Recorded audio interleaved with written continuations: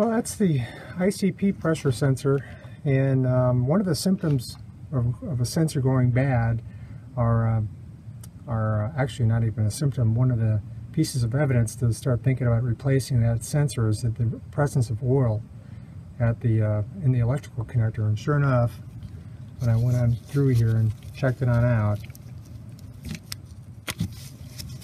you can see this thing is just wet with oil. So I'm going to go ahead and replace this and keep this sensor in here as a spare. I would highly recommend that you get the OEM style pressure sensor.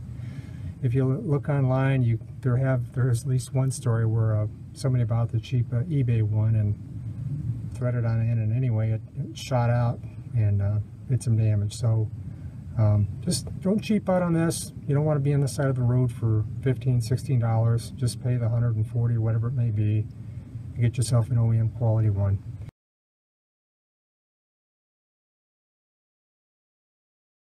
So I'm going to swap this one out, like I say, and keep it as a spare just in case it goes out.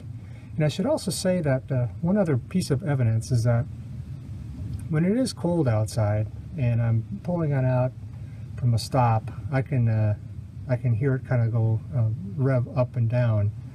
Again, that's at idle. So that's another piece of evidence that that sensor may be going bad.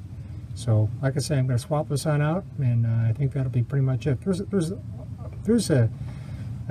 videos on how to do it. It's just a matter of getting a short wrench on the base of that and unscrewing it, and then of course it has a much bigger nut, I guess you can say, on the face of it, so it makes it easier to put it on in. And this one, it looks like it's the original one. So that's it. Thanks for watching.